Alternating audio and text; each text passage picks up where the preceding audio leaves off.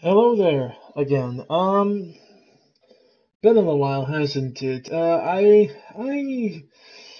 have had a few things happen in the last few days, and there are some things that I really do want to address. But um, one thing in particular that I want to address is all the rumors that keep flying around.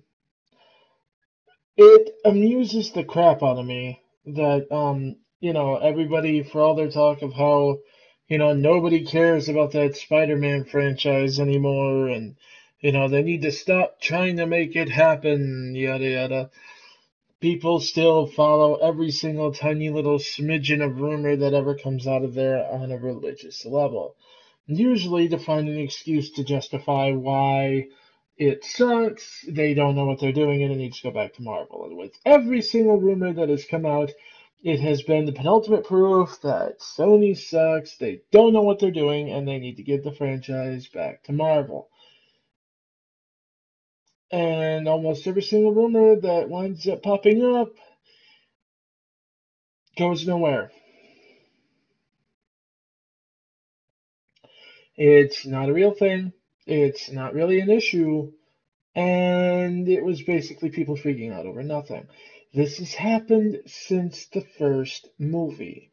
It happened when people were like Devin Faraci at Badass Digest was saying that, oh, Sony execs hated the film. I heard it myself, and then it turns out the dude wasn't even where he said he was when he supposedly heard them say it. Um, and for people who hate the movie and have no faith in its future, boy, they sure as heck were pretty quick to try to keep it going rather than sell off this sinking ship and, make money off it while they could. Right? Right. Um, but he is also the primary source of the rumor that Peter Parker got his powers from his father. And that is something that to this day has persisted, and a lot of people insist was proven right, even though it wasn't, because even though, here's the deal, his dad made those fighters require his DNA. Is that DNA going to be in his son? Yes, yes, it is. His father, however, also tried to destroy all of them. Knew he didn't get them all, but figured he got most of them. And he hid, or tried to. He took off. Now, here's the thing. When he did that purely for the purposes of locking his research, so that the people at Oscorp could never replicate what he had done. He had no way of knowing that 10 years in the future, his boy, his son, would find his way back to that company, get into the highly secured room, and then get bitten by one of those spiders after it received a little radioactive jolt. No way he could have possibly known that. But people are saying that, again, he gave Peter his powers. No, it's still a complete accident. Now, is it unique that it could only work with him? Yes, it is. And you know what, though? That's actually something that's been explored in Spider-Man comic lore, but that's not something I'm going to get into right now. The point is, it's still an accidental bite. But but people insist that that actually happened. There were all kinds of rumors flying around everywhere. There have been rumors flying around about the Spider-Man franchise ever since Spider-Man 3, almost all of them negative, a lot of them ridiculous, and people have believed them. For example, Aunt May was supposed to become Carnage in Spider-Man 4, and people believed that. No, I'm no fan of Raimi's Spider-Man movies, but even I know that he wouldn't pull something like that. I mean, he doesn't even like the symbiotes for crying out loud. And so to make Aunt May one of them when there's no comic basis for that, plus he'd be shoehorning in another character he didn't want to use, I don't see that. I mean, common sense would tell you right there that's a no-no. Plus, they outright confirmed who the villains were going to be, and this is not that. But there are still people who say they were going to try to do that. I'm not kidding. But more recent, and then you have all these rumors about Spider-Man 2 and who's what, and what happened to who, and like 90% of those turned out to be complete BS. And the only reason that the ones were right is because they were pretty much common sense guesstimates, all from different sources who, while being right about this, said this was also a guarantee, and it didn't happen. They threw crap against the wall, basically, and hoped something would stick, and it did, and therefore they are now going to be the trusted Spider-Man source, I guess. But that's the thing. Now the Amazing Spider-Man 2 is out, and although it was a commercial success, and audiences accepted it far better than critics, everyone has fallen into it was terrible mode. It was a horrible film. It had none of this and that, even though it pretty clearly did, and I've pointed it out to people, and the only response I get is you're in denial, even though I pointed to exactly what they said it didn't have.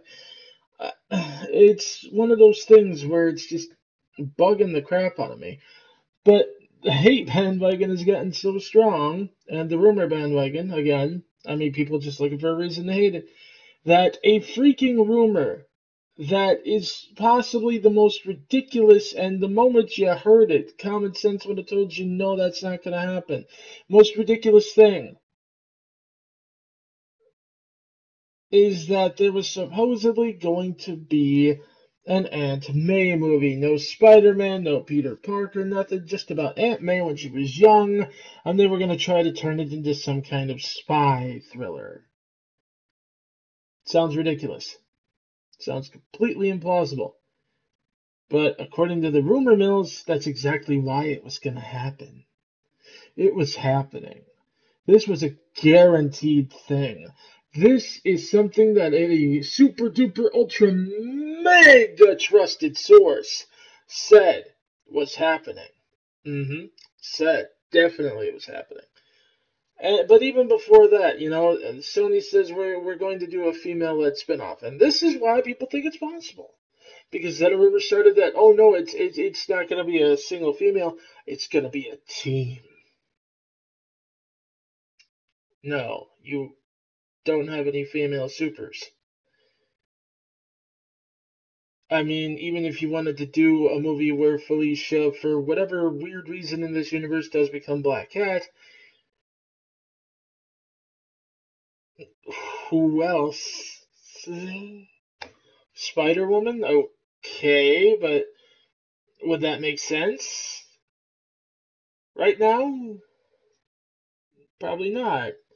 So it's just one of those things that really seems unlikely. If they're gonna do one, they'd have to focus on probably just the one.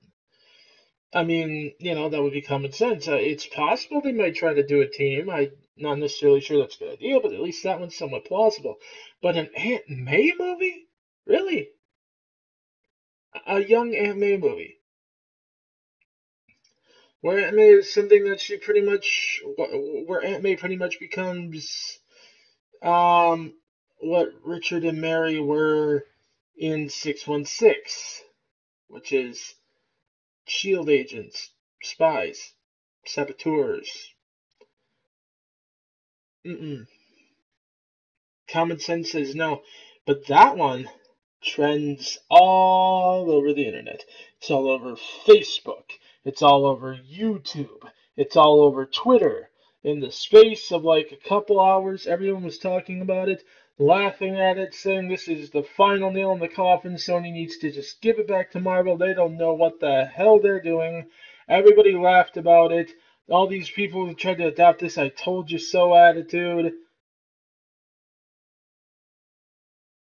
But not a single person did what the only stinking news outlet to actually do their journalistic job did and contact the company and wait for verification. They reported the rumor, but they also made it clear it was a rumor. And then they heard back from one of the reps at the studio, and you know what? They actually said outright that that's actually one of the silliest rumors they've heard. And in no way is it even in consideration right now. But you know what? You know how many people picked up on that retraction? Pretty much none.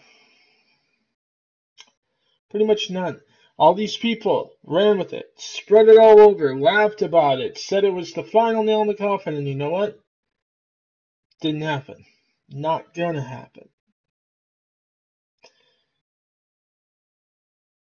People are looking for any excuse to just cut the legs out from under this franchise and tank it, thinking that if it goes to Marvel, Marvel's instantly just going to rush it to the forefront and it'll be 100% totally accurate with absolutely no flaws because, well, it's not like Marvel's recent track record with Spider-Man's been bad or anything, right? Right? Hmm. But anyway, I digress. They were so all over that, and now that it's been debunked, hardly anyone will even talk about that. I am to this day seeing people post about how this Aunt May movie's coming and it's the stupidest idea they ever heard. And when you show them, you know what they say? Doesn't matter. The fact that this was even a rumor means that they talked about it. And that's proof they don't know what they're doing and the rights need to go back to Marvel. This is what I mean. Damage gets done when you do stuff like this. People have this really bizarre idea that nothing can ever possibly be fabricated in Hollywood if they discussed it. That if it's a rumor, that means they discussed it and were considering it. And so now they don't trust the company with it. See, people used to wonder why in the world people come up with some of these really crazy rumors and try to spread them on the internet. This right here, this stuff is exactly why. Because it does push them closer to their agenda. Their agenda being that they want this to fail. It's been no secret for a long time people wanted this to fail. People wanted the reboot to fail before it ever got out the gate so that they'd start making Raimi's Spider-Man movies again. Other people wanted it to fail right out of the gate because once Marvel started doing the cinematic universe, they thought it should be part of Marvel's cinematic universe.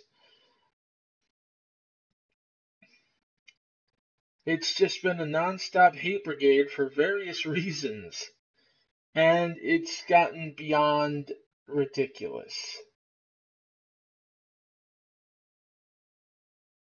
And all these people stomping their feet and making demands and putting their fingers in their ears and insisting on believing what they want to believe and spreading it around to people are trying their darndest to make something happen. I'll tell you, it gets old. You know, it gets old. And now, like I said, damage done. Damage done. People already think it's happening, and by the time they find out, well, there's going to be a new rumor sparked right up. By the time the truth gets out, there'll be a new rumor about what they're doing, even if they're not doing it. And I know a lot of people are also spreading these rumors because they're trying to basically spark Sony to talk about Sinister Six. Don't do that. Don't. You're not going to get them to talk about it faster doing that. You're just going to hurt them and push it more and more to the brink of just them giving up on something unique that we've never had before, just because you want Spider-Man to be yet another background character that gets ignored beyond Tony Stark, maybe a little bit of Steve Rogers and Loki. Yeah, see, that's another thing. I really can't stand the idea of seeing Spider-Man's villains get the MCU treatment, where if your name ain't Loki, you don't have a backstory worth telling, so you're this flat little two-dimensional, basically just obstacle to be overcome. Look what they did to Malekith. Look what they did to Ronan the Accuser. Look what they did to, oh gosh, who else? Look what they almost did with Mandarin. And look what they did to Whiplash. Look what they did to Red Skull. Look what they did to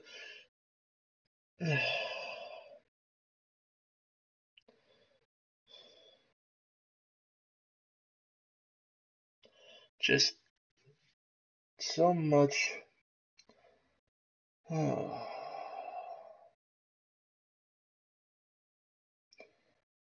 I mean, these are the same people that'll cheer over characters being completely displaced in the MCU, having everything about them stripped away, and then becoming just an ancillary character, a supporting character to someone else who gets their title.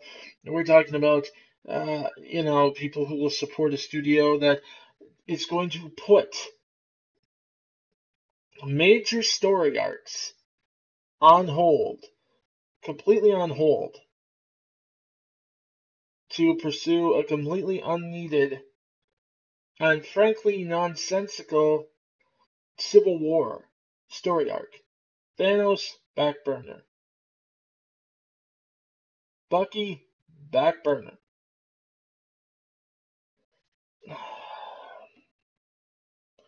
We're going to put that off in favor of Civil War.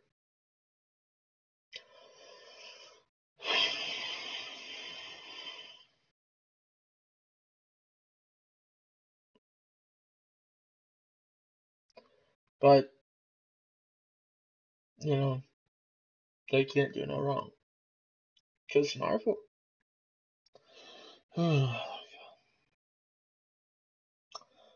You'll accept that, but you won't accept even small deviations in the Sony Spider-Man films. Unless, of course, Sam Raimi did these small or even far, far bigger deviations, then you'll accept that, I'm sure. Yeah. But why? Because Marvel. Marvel can do no wrong. In Whedon we trust. All that nonsense.